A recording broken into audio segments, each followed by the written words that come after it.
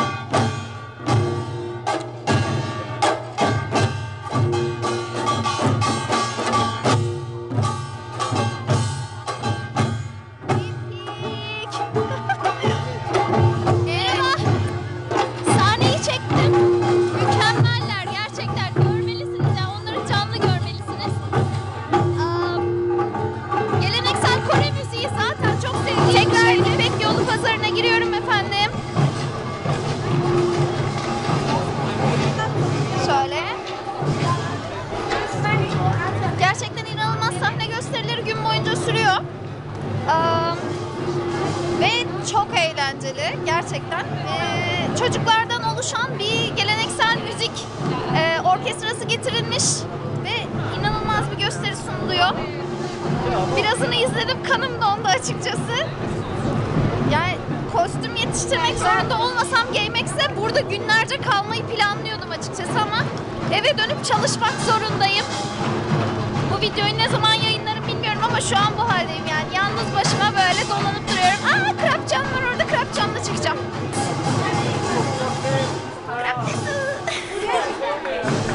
Tamam. Başka size ne göstersem. Hiç canlı görmediğim bir adet gıyögdüm var burada. Çok güzel.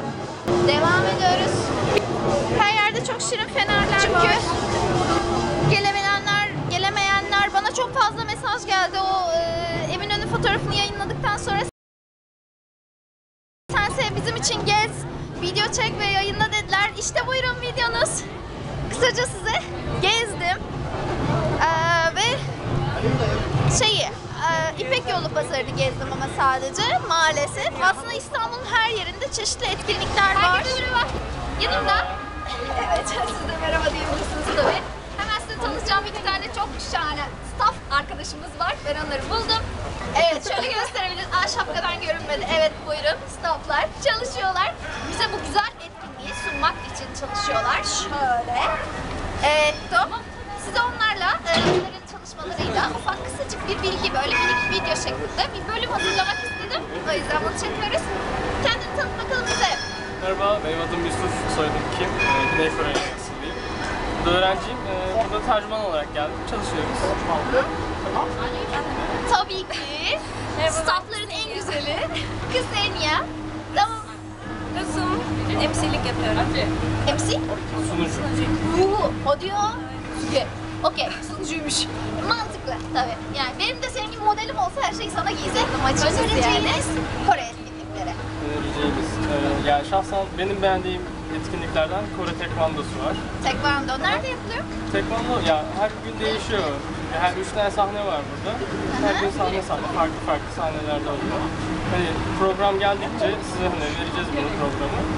Ona göre size kendiniz ayarlar gelip İnternet izleyebilirsiniz. sitesinden takip edebiliyoruz. İnternet sitesinde de var. Evet. İpek yolu işte o kermes gibi pasajda ise hani Kore'de yani Kore ile alakalı bir sürü şey var. Yani ben daha çok yemek amaçlı hani tadabildiğim için onlar gibi. İkramlar mükemmeldi. Çok güzeldi arkadaşlar. Muhakkak tadın. Evet. Bir de farklı fotoğraf çekilmek istiyorsanız kıyafetler Evet. olsun, bir de hani oyunlar olsun. O tür şeyleri yapabilirsiniz. Yani gösteri olarak şu anlık ya ben de çalıştığım için çok izleyemedim. Oyun standı da çok güzeldi bu arada arkadaşlar. Mükemmel bir hani Kore oyunları, bilgisayar oyunları standı var ve oynayabiliyorsunuz. Petler, metler, konsollar her şey var. Bu tarz bilgi de vereyim, muhakkak ilgisini çeker. Çünkü bizim gamer Evet, arkadaşlar olabilir. Eminönü'nde var böyle teknolojik bir stand var. İşte Gezdim. Ben valilikte gezdim. Hadi ya, ben valilikte. İlk girenlerdenim falan diye. Güzelmiş yani öyle duydum. Kapıda yattı baba. Bildiğin Ha, yani. bekledim. Evet. Vali gelecek önce o. Biz böyleyiz. Tamam girsin falan diye böyle. Biz bayağı şey yaptık ya, başbakan olsun. 2 tane başbakan gelince hani konvoy falan yani. Bir de vali geldi. Zordu tabii. Arkadaşlar çok yorulmuşlar ve daha önümüzde en az 15 günlük bir 22'sinde çalışma bitiyor, süreniz var. Evet. Yarın konserde görüşürüz bu arada. Buluyoruz. Evet. Yarın akşam Müzik Park konserindeyiz arkadaşlar. Oradan da size bazı kayıtlar alacağım. Yani Kore etkinliklerinden size böyle kısa alıntılar vereceğim ve etkinlik linklerine ulaşabileceğiniz aşağı açıklamaları da linklerimizi yayınlayacağım. Aynen. Çok teşekkür ederim arkadaşlar. Başka eklemek istediğiniz bir şey var mı? Etkinlik adına, çalışmalarınız adına? Yok. Mutluyuz, çalışıyoruz. Güzel, tamam. Gayet keyifli bir ortam var burada. SENSEE'DEN çalışmalarına devam edecek efendim. İzlediğiniz için teşekkür ederim.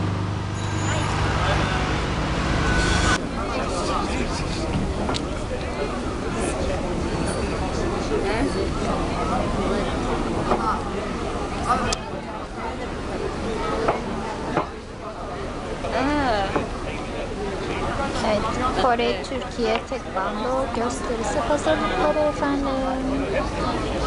Ay çok mükemmel sahne maketleri getirmişler ya. Çok güzel.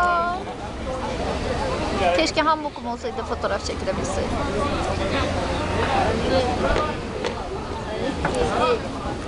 Gösteriye bir an önce başlamaları için bekliyoruz.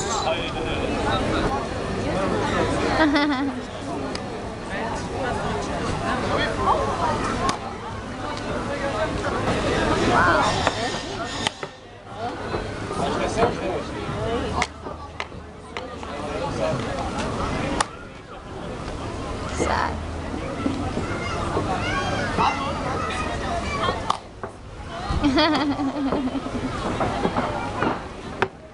Isınma hareketleri sırasında şakalaşıyor arkadaşlar. Ben fazla kalamayacağım gibi görünüyor. Şimdi ayrılmam lazım. Gösteri 9'daymış. Benim ama zaten şu an gösteriyi izliyoruz gibi.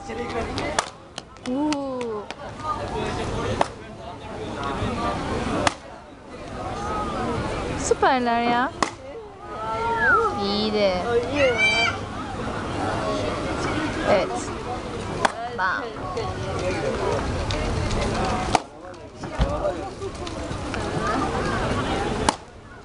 Ekran yüzünden görüntü kararıyor, kusura bakmayın. İyiydi. No, tutmadı. Ah be.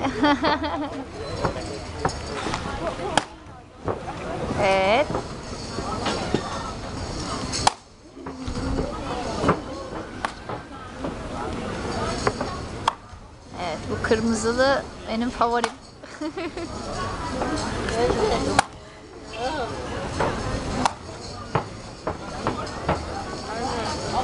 İyi oldu aslında, böyle silüet gibi.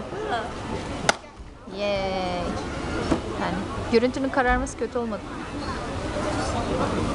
Daha ne kadar yüksekte tutacak.